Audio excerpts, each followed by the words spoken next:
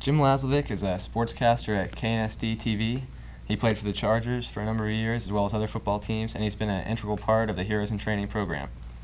Mr. Laslavic, first of all, I'd like to present you with a plaque from the Heroes in Training program. Thank you very much. It's a beautiful photograph from your day at KNSD with your friends. Thank you. And also a certificate. That's great. Wonderful. Well, I appreciate that very much. It was fun having you all out.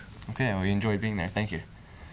First question I'd like to ask is, what do you feel, in keeping with the spirit of the Hero in Training program, what do you feel are the true characteristics of a real-life hero? Oh, you know, I think there are some wonderful